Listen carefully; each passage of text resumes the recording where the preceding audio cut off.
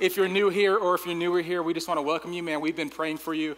We've been praying that God would speak to you, that God would encourage you, that this wouldn't just be like a one-time sort of thing, that God has you here right now because he's trying to remind you that there's a community of people who love God and who love people.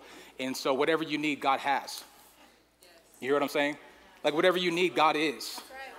And so whatever you're going through, whatever situation that you find yourself in, I just want to remind you that the answer is God. That he has everything that you've ever desired. It's in him. And so we're a church that loves God and loves people. Someone say amen. Amen. Amen. Our desire is that you would walk into this place today and you wouldn't feel out of place. You wouldn't feel judged. You wouldn't feel overlooked. But you would know that not only is there a God in heaven that loves you, but there is people here on earth that love you too. You hear what I'm saying to you this morning? I just want to remind some people today, all right? And so we're starting a brand new series today.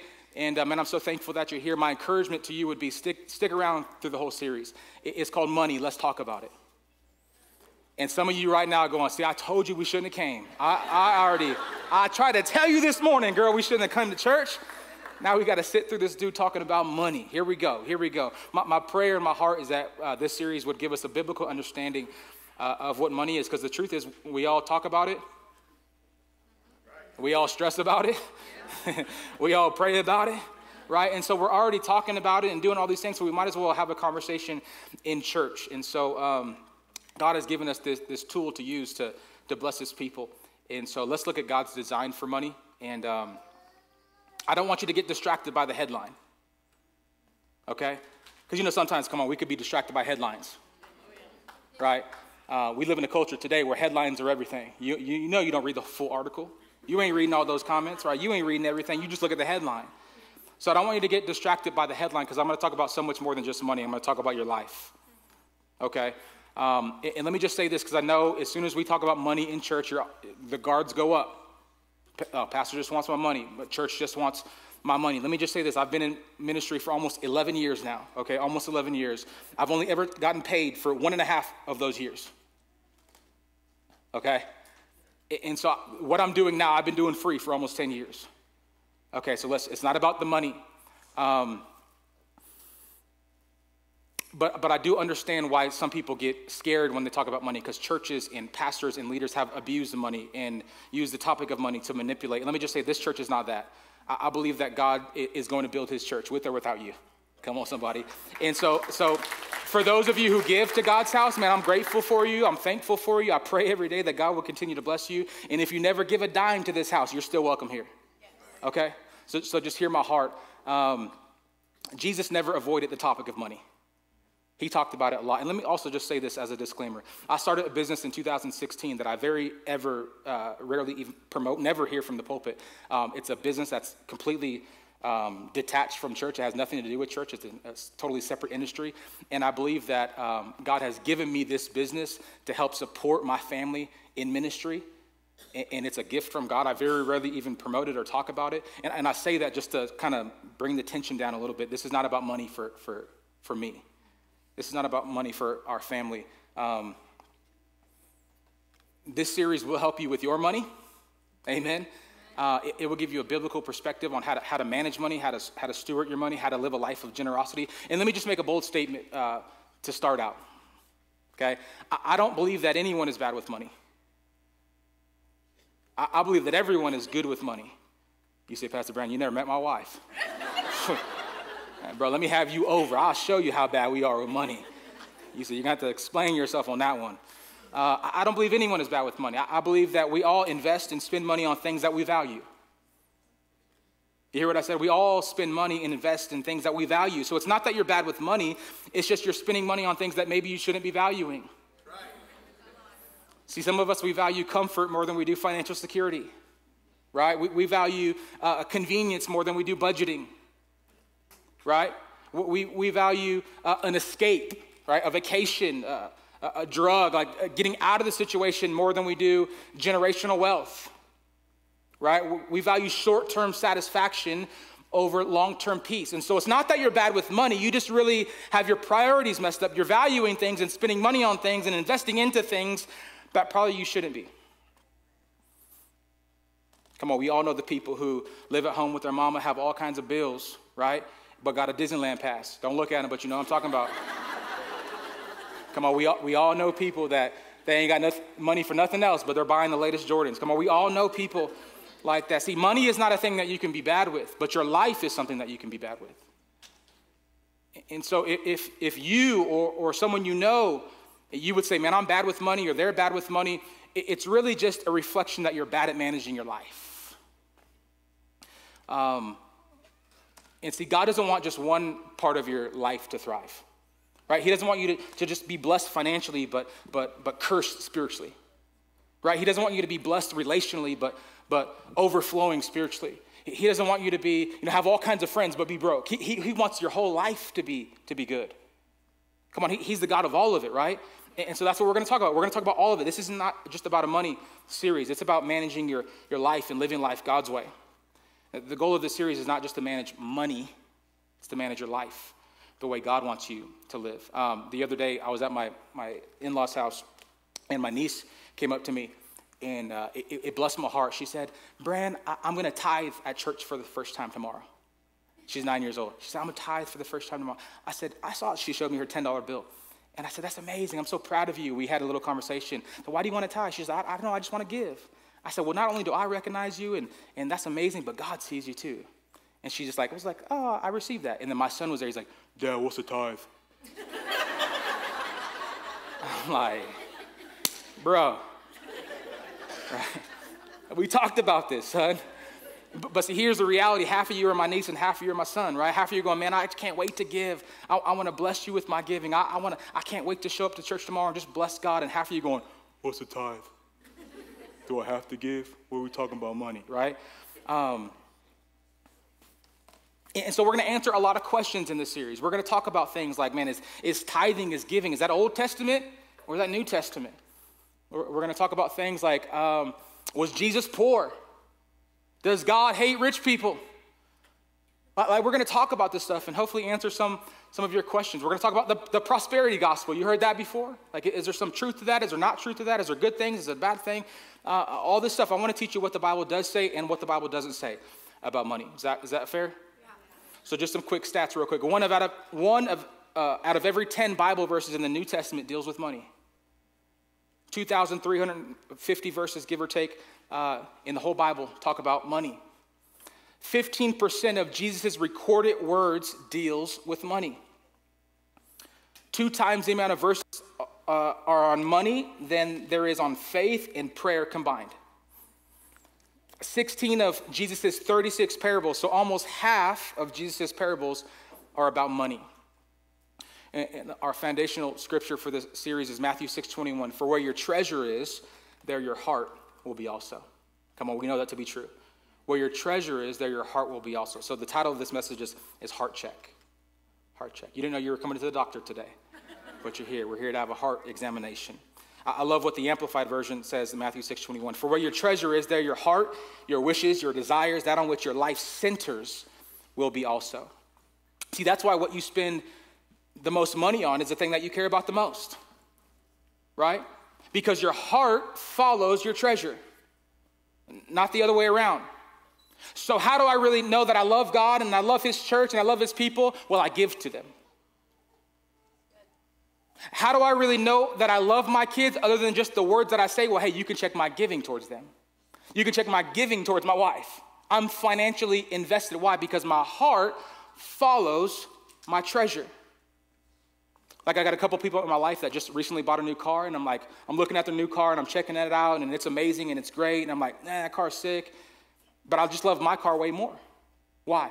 Not because my car's newer, nicer, faster, better, because I'm invested in my car, right? So if they get in a crash, I'm like, dang, that sucks, pray for you. I get in a crash, I'm like, no, worst thing ever, right? Because I'm invested into it. My heart follows my treasure. So there's nothing in your life that God wants more than your heart. He don't want your money, he wants your heart.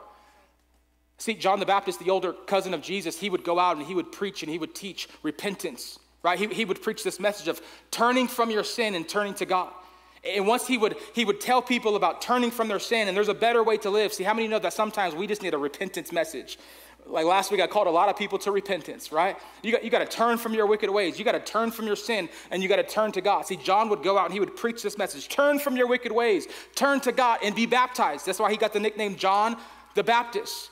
And so by the droves, people would come and they would repent. They would be baptized. And then they would ask the question like many of us asked, what's next? What do we do now? I've said the prayer. I've been baptized. I read my Bible. I go to church. I sing the songs. What now? How do I prove? How do I show people that I actually love Jesus, that I follow Jesus?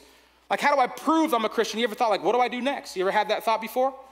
Okay, now what do I do? Watch this. This is Luke chapter 3, verse 10. The crowds asked, what should we do? John replied, if you have 2 shirts, give one to the poor. If you have food, share it with those who are hungry. Even corrupt tax collectors came to be baptized and asked, teacher, what should we do? He replied, collect no more taxes than the government requires. What should we do? Asked some soldiers. John replied, don't extort money or make false accusations and be content with your pay. Notice, people are asking what repentance looks like. People are asking what the Christian life looks like. And John replies with 2 answers. Number 1, treat people differently. And number 2, treat money differently. Did you see it?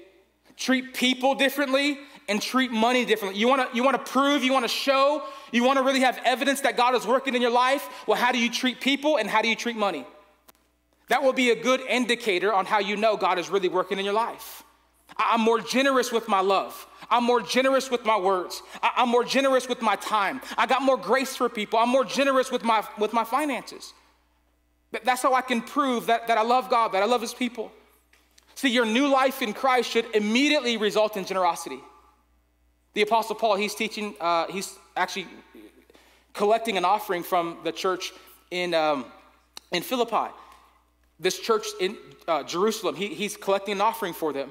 And he goes, hey, you were the only ones that gave me financial help when I first brought you the good news. You were the only ones who gave when I brought you the gospel. You were the only ones that sowed a seed when I first brought you the good news. Why? Because our response to the gospel, our response to the good news should be generosity. Yeah. When you hear the good news, it should cause us to be generous people. Why? Because God so loved the world that he gave. He gave. See, this whole thing, our whole religion, everything that we are built on is on a principle of generosity. And let's just be very, very clear here. We don't give to purchase salvation. Okay? We don't give to purchase salvation. We give to thank God for salvation. I give because I've been saved. I give because I've been set free. I give because I've been delivered from my trespasses. And I want other people to have an opportunity to know the God that I know. I want other people to have an opportunity to fall in love with the God that I'm in love with. See, the gospel is free, but buildings are not. Uh-oh. Ministry is not free. Vision is not free. Kids ministry is not free. They're not eating free Cheez-Its right now. Someone bought those, right? And so I give because of what God has done in my life. And I want other people to have an opportunity to experience the love, the grace, the truth of who God is. So write this down, a couple points for you this morning. God wants your heart. So giving is not an obligation. Giving is an opportunity.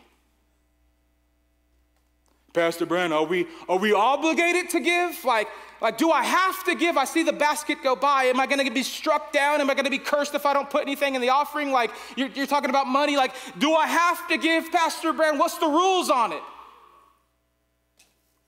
That's like, asking my wife, am I obligated to take you on date night? Like, do I have to? Do I have to give you flowers? Do I have to treat you good? See, in the context of a healthy, loving relationship, those are dumb questions. Right? Do I have to give? Do I have to serve? Do I have to tithe? In the context of a healthy, loving relationship, dumb questions.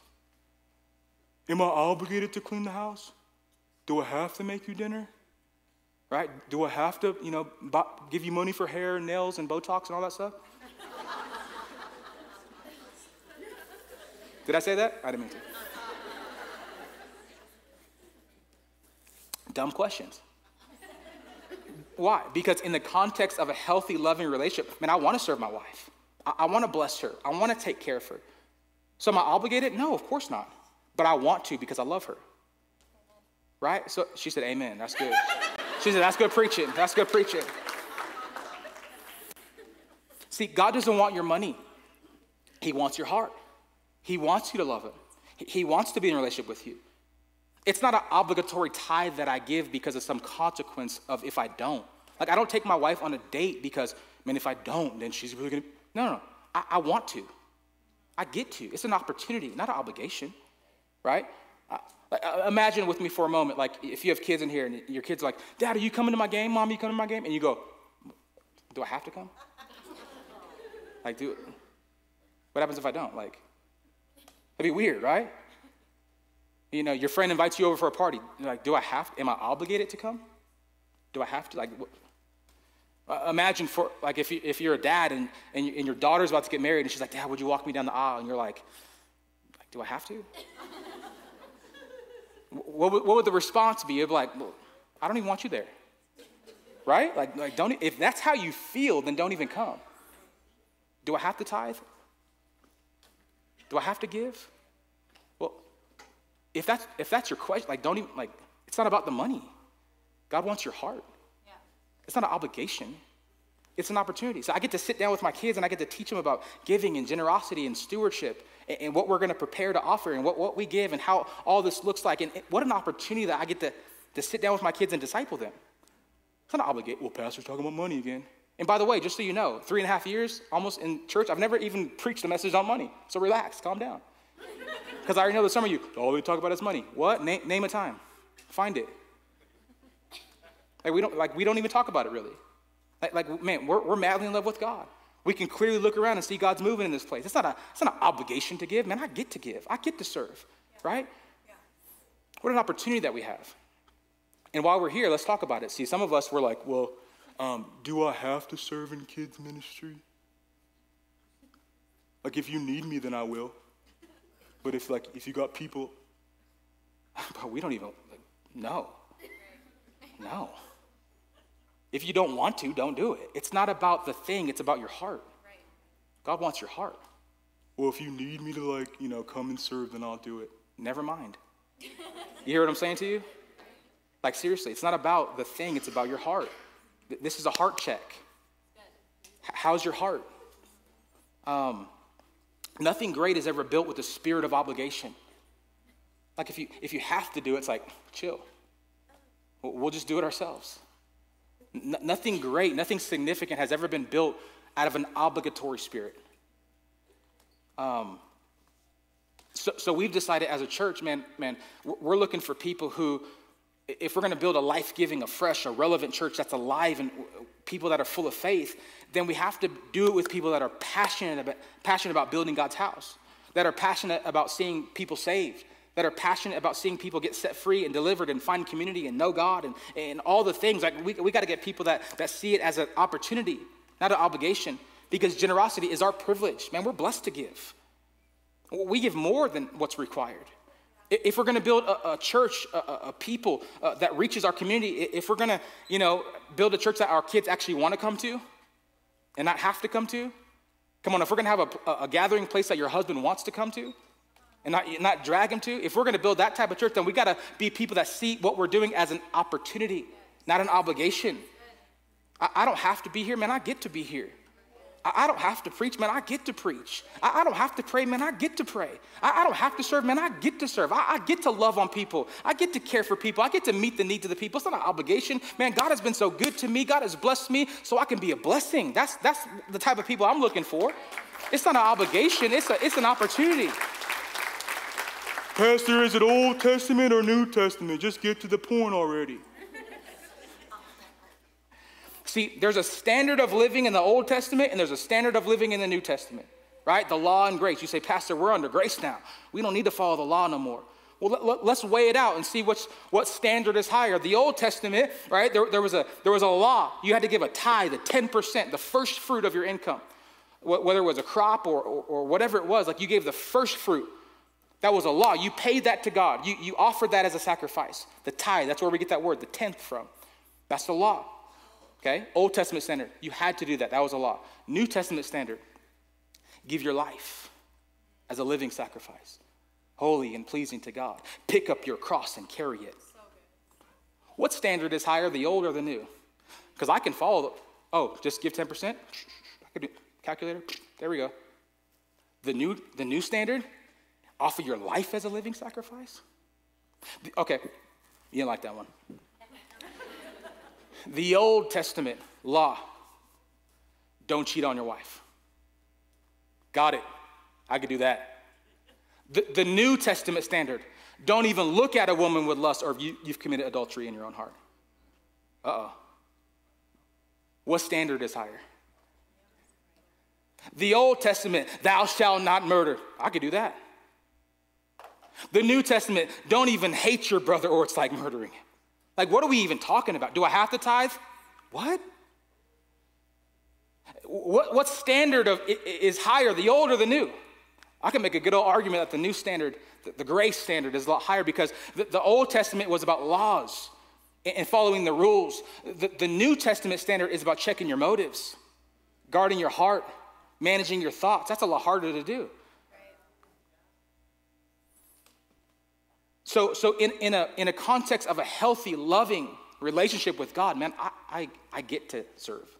I get to give. A genuine disciple of Jesus is looking for ways to serve, looking for needs to meet, right? Looking to bless people, looking for ways that I can honor people, I can serve people. Paul writes to the church in Corinth. He says, God loves a cheerful giver. He's trying to encourage the church. Don't just give because there's people that need it. Man, God loves a cheerful giver. And so if you're not cheerful when you give, then you need to take that to God. And you need to go, God, why am I not cheerful? Why am I not joyful about things that I should be? Why don't I enjoy giving? Why don't I enjoy meeting the needs of my community? Why don't I enjoy blessing? And God will begin to deal with that with you. Because maybe you've been blinded by greed. Maybe you've put your own life needs in front of the life of those around you, the needs of those around you. Maybe someone else's negative experience with church or money has robbed you from your blessing. I don't know what it is, but you need to take that to God. See, what I'm talking about today is the root of your giving. Not just the fruit of your giving, the root. Proverbs 21:2 says, a person may think their own ways are right, but the Lord, he weighs the heart. The Lord weighs the heart. See, you can give and you can fool me, right? You can give and you can fool your spouse. You can give and you can fool those around you, but you can't fool God. Because with God, all of our motives are exposed. So if I'm up here preaching and teaching, I can fool you, but I can't fool God. Like, my motives are exposed to God. That's why David said in Psalm 139, search me, O God, and know my heart, right? Search me, God. You have examined my heart. You know everything about me. You know when I sit down. You know when I stand up. You know my thoughts even when I'm far away. You see me when I travel. You see me when I rest at home. You know everything that I do. Search me, God. Examine me. Know me. Right? You know what I'm going to say even before I say it. You go before me and you follow me. You place your hand of blessing on my head. Such knowledge is too wonderful for me to even know, too great to understand. See, what is he saying? David is saying, the core of who I am, my heart, I want it to be healthy. The core of who I am, my root, I want it to be in line with you, God. That's what he's saying. It's not about the fruit, it's about the root. Because whatever is at the root ends up in the fruit. Write that down. Whatever is in the root will end up in the fruit. So if there's contamination in my heart, it's going to end up everywhere else. Proverbs 21:27 says, the sacrifice of an evil person is detestable, especially when it's offered with wrong motives. Have you ever been sitting across with someone and you just knew their motives were bad? Like, you sat with a sales guy and you're like, man, I could see through it. I see your motives. You don't have bad breath. You got commission breath, right? Like you just see their motives. Ladies, you ever been talking to a dude? You're like, I see right through him. Man, he ain't trying to know me. He don't care about nothing. He's trying to do something else. Like, his motives are bad. He got no game, right? Don't look at him now, but you know guys with no game, ladies. Young folks call it Riz, right? Got no Riz. But motives, we're talking about motives. See, the truth is I've been in your seat more than I've been in mine. I've listened to more messages on money than I've preached. And so I can say that as I've sat and I've listened to pastors and preachers and leaders talk about money, man, some of the messages I've been blessed. Some of the messages have been revelatory. Some of the messages I've left going, man, that was so good. God spoke something to me, and God gave me a new revelation of his word and how to steward the money and the finances and generosity. And there's some things that I got to deal with, and they've blessed my life and changed my family's like dynamic. But some of them are like just trying to get me to do a business deal with God.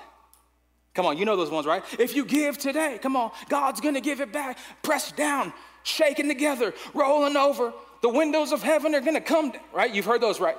Come on, just give and it will be. It's like trying to get me to do a business deal with God. But what if my root is contaminated?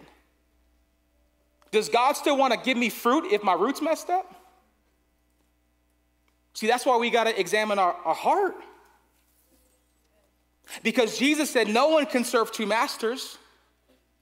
Either you will hate the one and love the other, or you will be devoted to one and despise the other. You cannot serve both God and money. So Jesus understood something about what you and I do with money. We make it an idol. We make it God, don't we? See, we can be in church and we can go, man, this Jesus thing, I'm all in on Jesus, right? I give my life to Jesus. I give my kids to Jesus. I give my marriage to Jesus. I ain't give my money to Jesus. Right? I baptized people before, and I seen dudes holding up their wallet going under the water. Like, Lord, have all of me, just not my money. Right? Because Jesus knew that you and I have a tendency to make money God. And by the way, this statement, you can't serve both God and money, would have been so provocative back in the day because he's talking to a group of people who are in bondage to Rome. And he's saying, oh, you think the Romans are bad? You wait till you start serving money. Oh, you think the Romans are treating you bad? You wait how money treats you. Because money will have you up all night. Money will lead you to a nervous breakdown. Come on, money will cause a divorce, right? Money will have you fighting your spouse. You start serving money, oh, just wait till you see how money is as a master. See, I want you to have money. I just don't want money to have you. That's what you have to understand. And so if I have selfish motives at my core, like if I just want money so I'm seen more, if I want money so I'm viewed in a different light, if I want toys and houses and cars so people look at me differently, if my root is contaminated, what makes you think that God's going to give you more fruit? He's not. Why would he give you more of an idol? He's not. 1 Timothy chapter 6, verse 10 says this, for the love of money is the root of all evil. Some people eager for money have wandered from the faith and pierced themselves with many griefs. See, it's not money itself that's evil, it's the love of it that's evil. It'll cause you to walk away. It'll cause you to put money before God. But if you just go back a few verses, verse 6 says this, but godliness with contentment is great wealth. Godliness with contentment is great wealth. In other words, man, if I get more, I'm good. Hallelujah. Praise God. If I don't, I'm still good.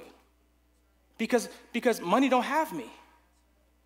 It's like the Apostle Paul said. He said, man, I've learned the secret to life. I've been rich. I've been poor. Right? I've lived in tents. I've been shipwrecked. I've been full. I've been hungry. I can do all things through Christ who gives me strength. In other words, he's saying my root, my core, my heart is pure. See, that's where I'm trying to get us to today. That as we give, as we live a life of generosity, it's not just about the fruit. It's more about the root. See, I believe that God wants to get money to you. Why? So he can get money through you. It's a tool. God wants to bless you. Why? So you can be a blessing. We're called to be not just like get a bunch of fruit, right? But we're called to distribute the fruit. A fruit distributor. You ever seen them at the park? I love going to the fruit guys at the park after my son's games. I find them. You know the dudes with the watermelon, cantaloupe, pineapple, mango, little tahini, little chamoy. It's about $48. I love them. I'm a sucker. I pay for it every time. Every time I'm blessed, right? Every time I walk away going, God is good. I always got to find the fruit man. Come on, if you're a fruit man, I'll shout you out. Where you at? Drop the location. But that's how we should be, right? Like God wants to get fruit to us. And some of the fruit we eat, but some of it we give out. right? See, some of us, God has given us gifts and talents and abilities in the mind to steward large amounts of money, to make up money. You say, Pastor, I want to know these people. That ain't me. Where they at?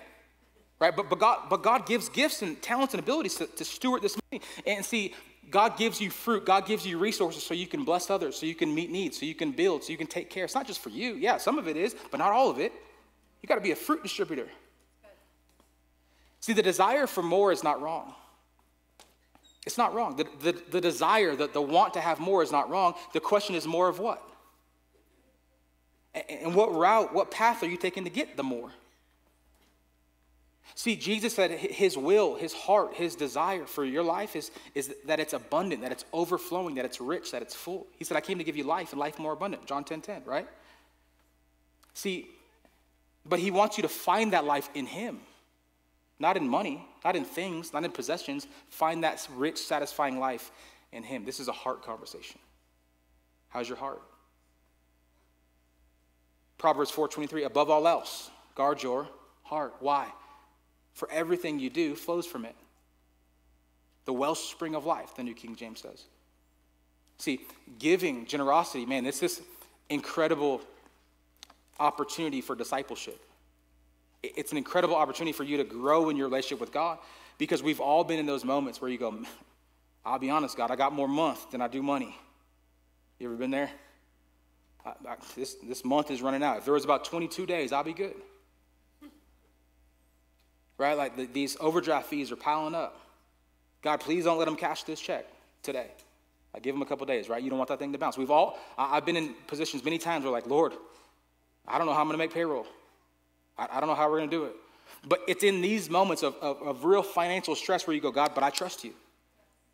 God, you've always shown up. God, you've always made a way. See, the testimony of the tither is always the same. God shows up. God provides. The testimony of the non-tither is always the same.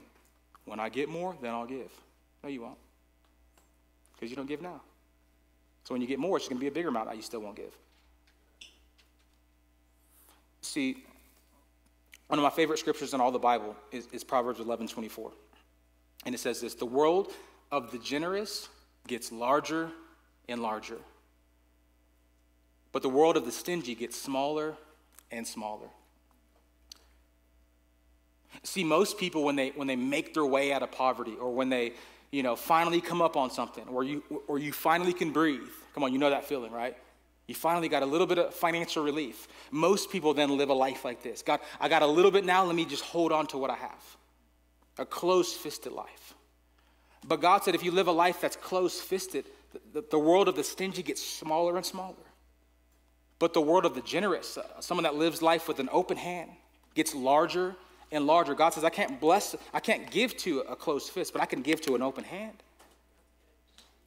Right? Your world will get larger and larger. I'm not just talking about money.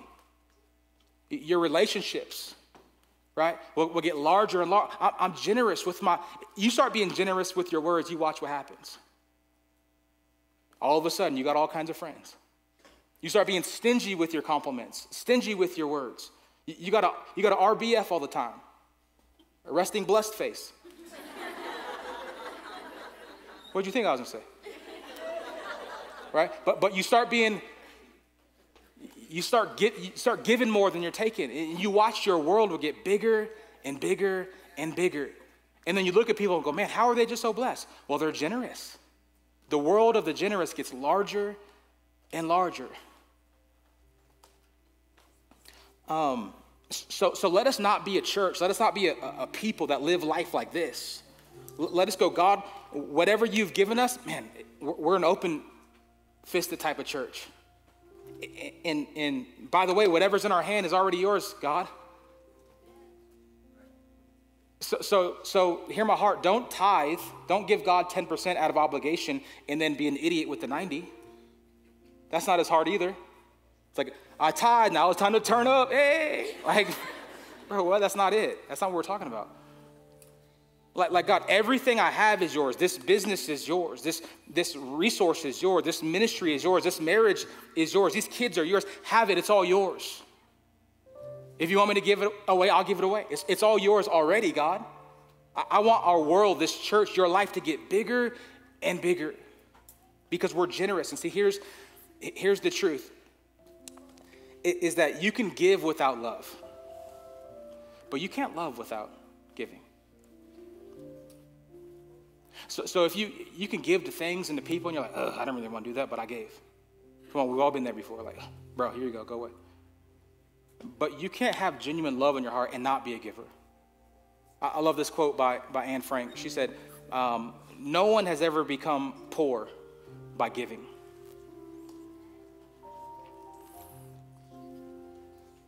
The great theologian, the Apostle Olaf from Frozen, he said, he has a good quote. He said, love is putting someone else's needs before your own. Come on, he's preaching.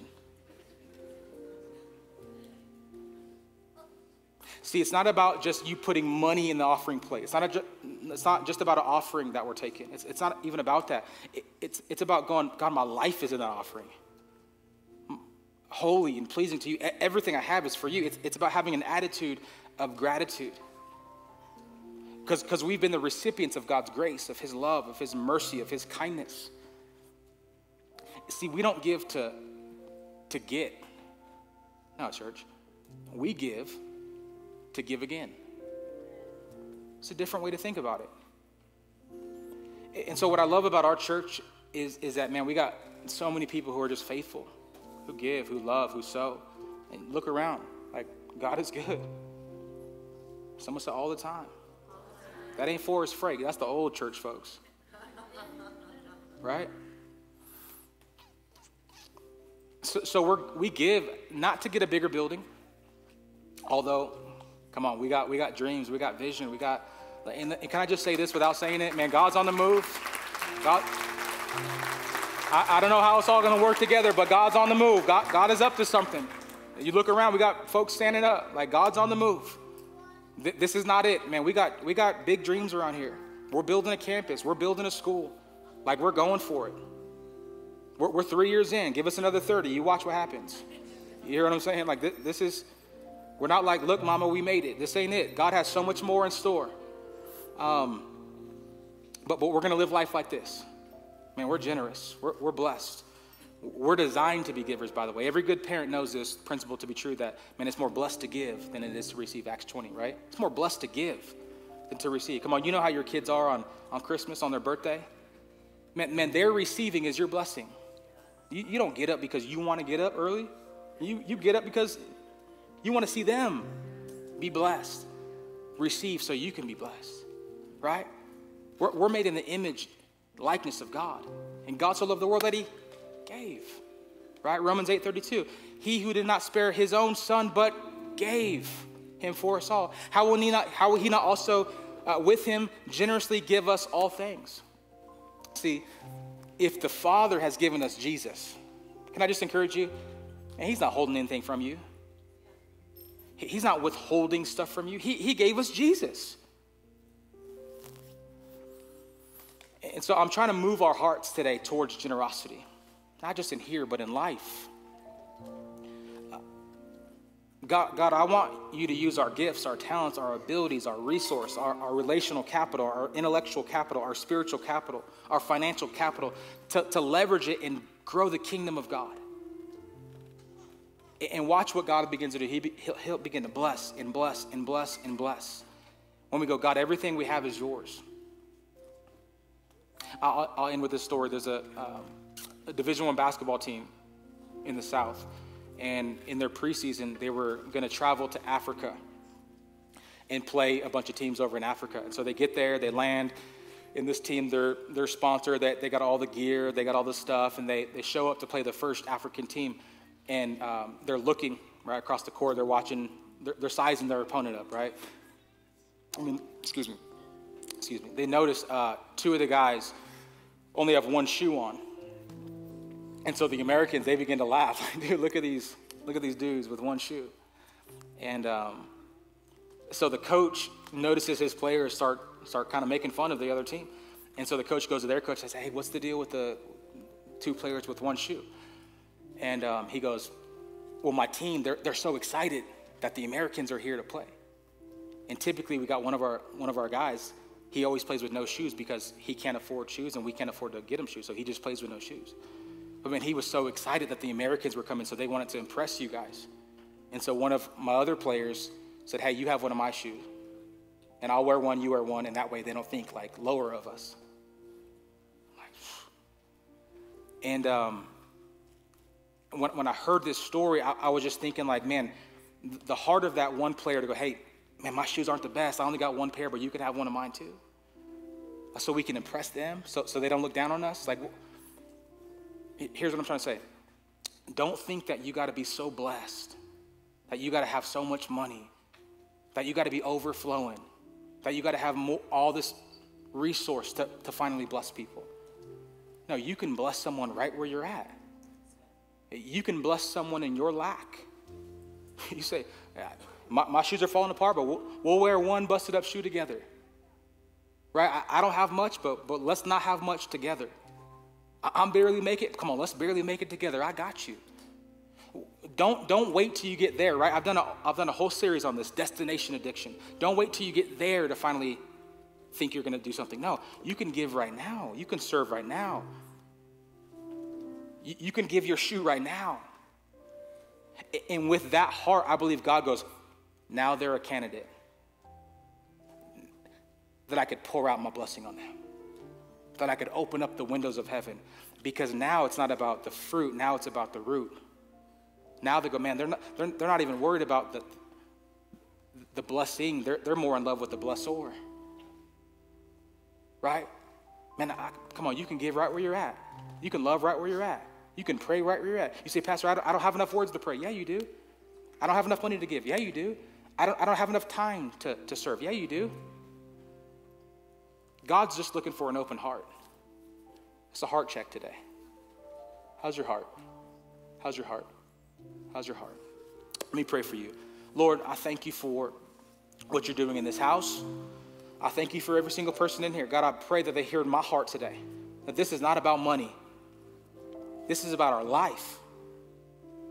This is about stewarding and managing the resource, the gift, the talent, the ability, the money, the blessing that you've given us. God, we're so blessed. God, we want to bless others.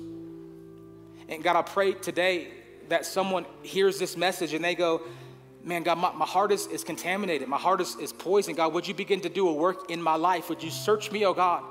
Would you begin to remove the greed, or remove the idol of self, or the idol of money? God, I want a clean heart. I want to be lined up with your ways. I want to be blessed to be a blessing. I want to give again. God, I want everything that you want for my life.